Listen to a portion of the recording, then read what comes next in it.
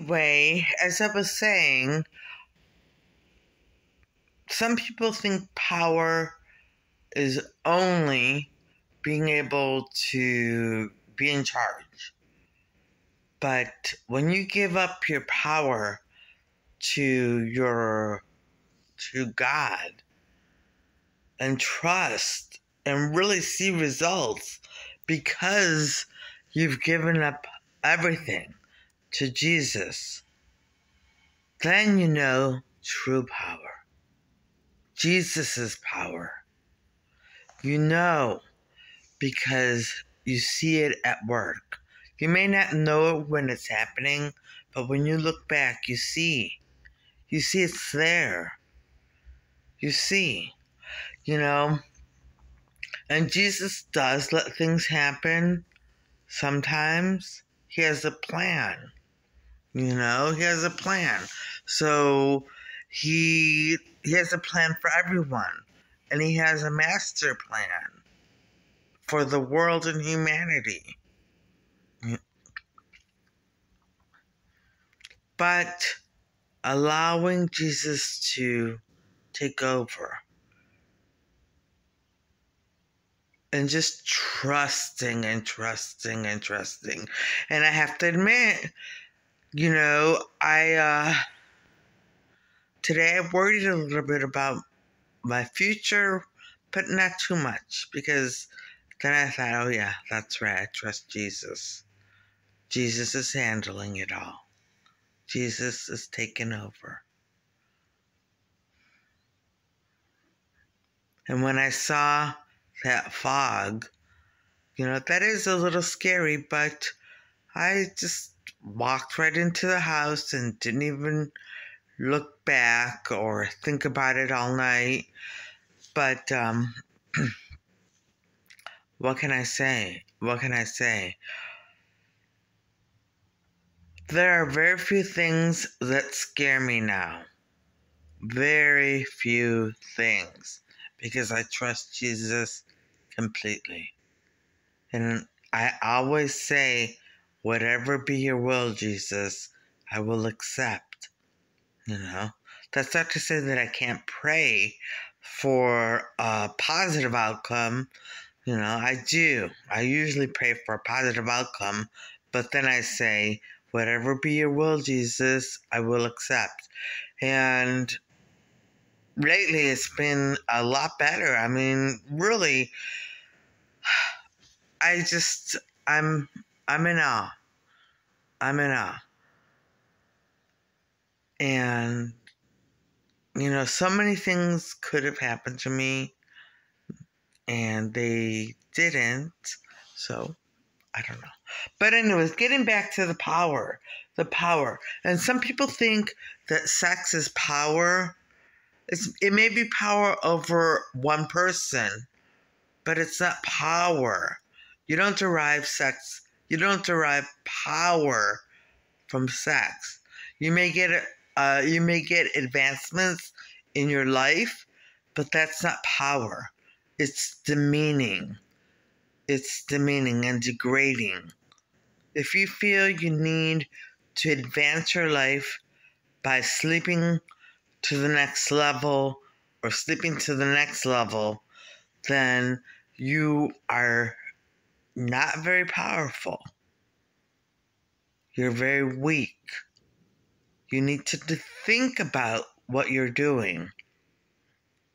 You need to think about what you're doing and how to advance to the next level without selling yourself out, and degrading yourself. And that's and that's real power. Real power is when you can advance and have a good, clean life. That's real power. But if you have to cheat and steal and be corrupt, then you have illegitimate power, because it's not true power. You have to do so many things to maintain control or be the leader. You have to do so many things that are corrupt. But if you can be a leader and you say, I have the best interest of everyone in mind, and you work for the betterment of people, then that is true power. That is true power. And the best way to be that way is to trust Jesus. Because Jesus is all about humanity. Jesus is all about the animals and the earth and the universe. And these are all things that I pray for every night. So, and I think I pray for it because of my trust in Jesus. He led me to these prayers.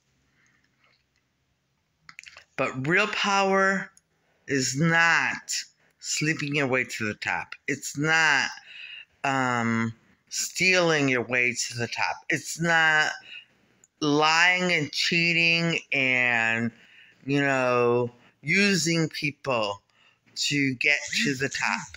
That's not real power.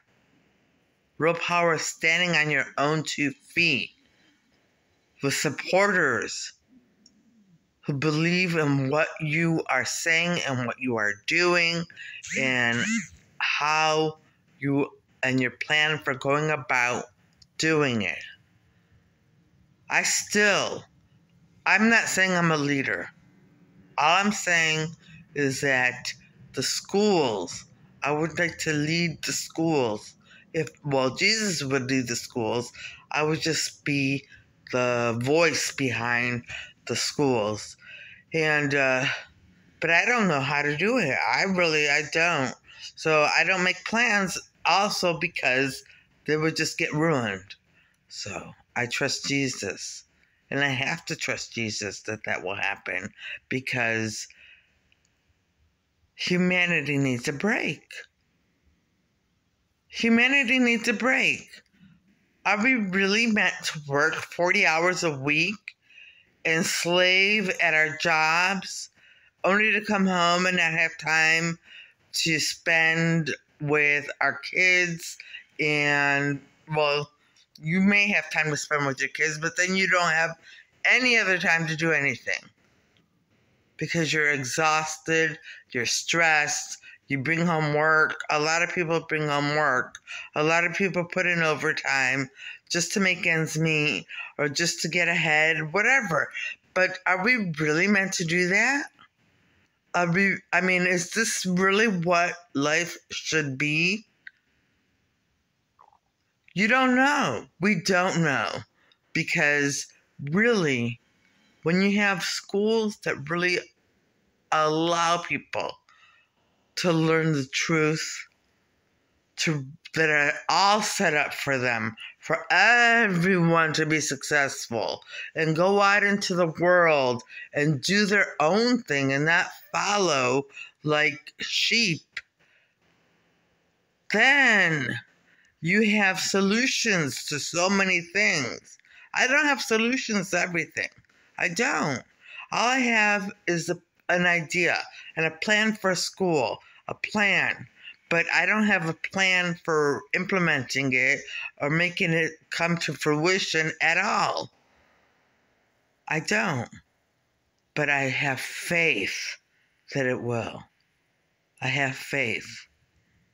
And the future leaders of the leaders of tomorrow, after they go through these schools, hopefully, God willing, and because they will feel as if they were truly cared for, will be good leaders. Will be people who stand on their own 2 feet. People who don't compromise and don't do damaging things to others or themselves to get ahead. And that will change the world. The world will be completely different. God willing, if the schools work out the way they're supposed to, and they will, according to my men, they will. All right, so now I got off power. Anyway, true power is standing on your own 2 feet and getting gains through Jesus or on your own. You know, the world isn't ready right now to completely accept Jesus, so that's fine. That's fine. But if you have morals, and you have, and I know I'm a sinner, so I'm saying it because we all are sinners. But if you can stand on your own 2 feet and you can do the right thing and you can gather supporters and work with them eventually and have a plan, get plans in places, stuff like that, then that's really powerful. That's the true power. If you can trust in a being way above you, above everything, above everything, if you could just trust in that person, then that really is the true power, because Jesus will take over and he is the ultimate power. All right, and on that note, I'm going to end this vlog, and I'm going to say I hope everybody watching has a great evening tonight and a great day tomorrow. Has a great day today and a great evening tonight, and things go your way. All right, bye.